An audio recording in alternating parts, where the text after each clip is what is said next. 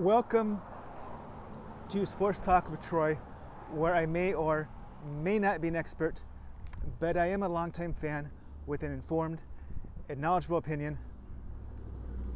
And let's talk about this Saturday's matchup between welterweight champions Shawn Showtime Porter and Errol The Truth Spence.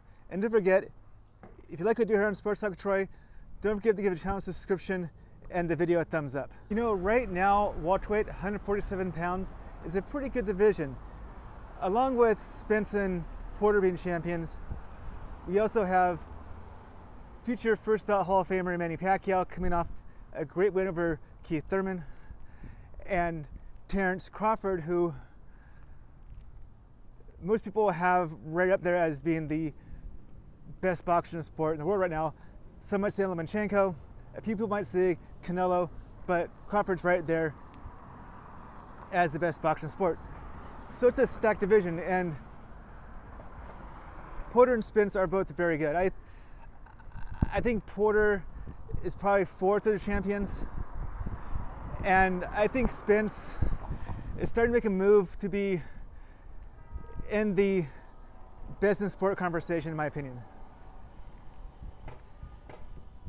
And I think a win over Porter will push him more into that stratosphere than even his win over Garcia. So I want to be clear, I don't think Shawn Porter is a better, more talented, more versatile boxer than Mike Garcia is. But Garcia was coming up from 135, 147. And I think Garcia has a really good career ahead of him at either 140 or 147. But it was his first time against Spence at that weight. Shawn Porter has been at the weight for a while. I believe he's been at the weight his entire career. He might have had some time at 140, and he's been in with some pretty talented boxers himself. So that's why I think Porter is going to provide Spence with a better opportunity to make the move into the best in the sport talk. You know, Shawn Porter has some versatility in his game, but he's really at his best when he's putting on pressure and making it more of a fight than a boxing match. And if he's gonna pull off the upset, I think that's what he has to do. I really think that Shawn Porter has to keep Errol Spence on the ropes and outwork him for 36 minutes. I believe Shawn Porter has to take advantage of this.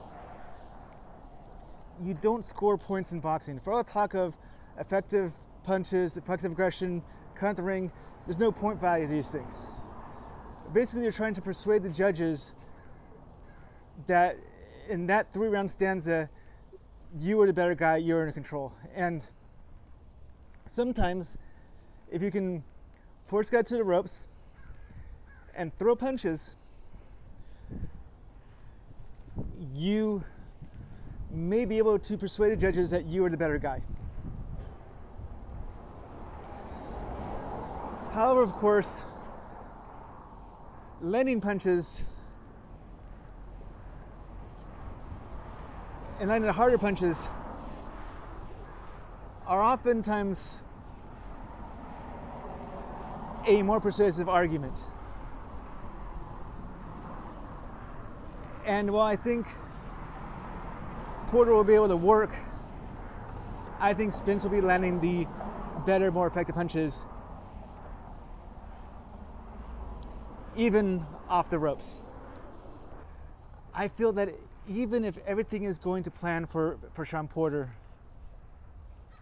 I think Errol Spence is going to be the better boxer in every situation. I think even if Porter's able to push Spence to the ropes and not just throw punches and smother shots out, but throw punches and land punches, I think Spence is going to be landing as well, and things going to be landing more significant punches. So I really don't see a scenario in the fight in which Spence isn't the better boxer. So truth be told, and no pun intended there, because of Spence's nickname,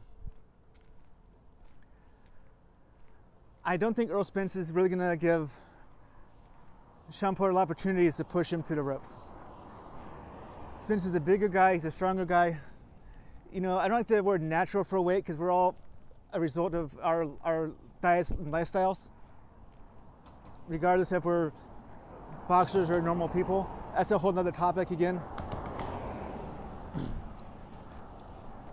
But I believe that Shawn Porter is probably going to peak at 147.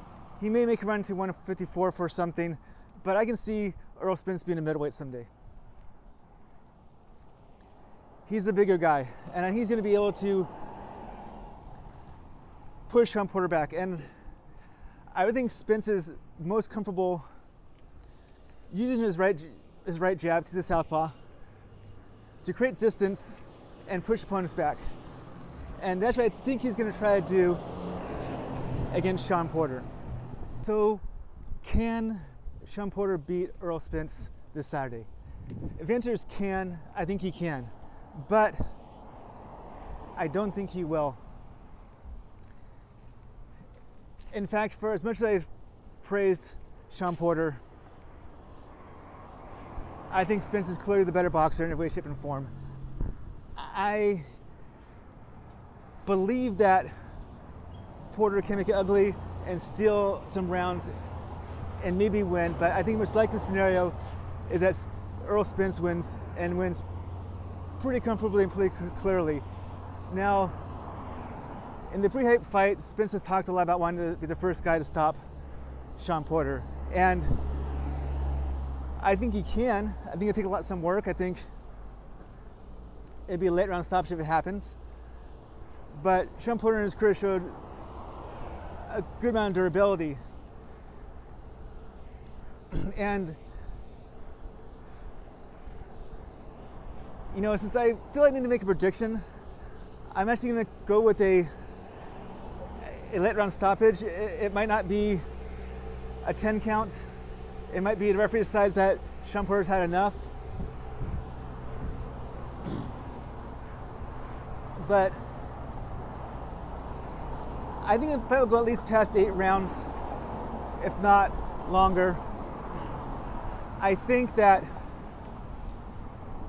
Spence probably stops Porter late in the fight, and if he doesn't, he'll win pretty clearly.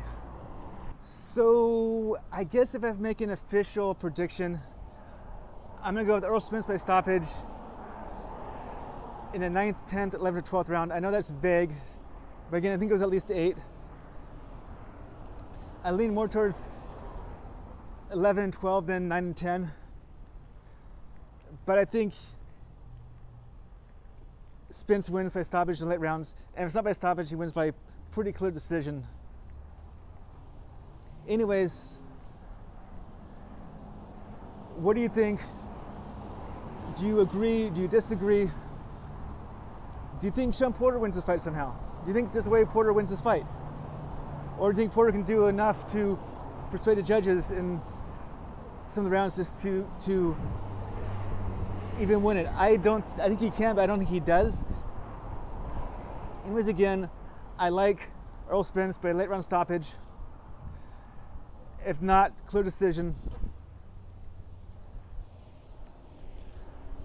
Let me know what you think in the comment section down below. And as usual and as always, I may or may not be an expert, but I am a longtime fan with informed and knowledgeable opinion. I thank you so much for watching this video. Don't forget, like, comment, and subscribe. And we'll talk soon.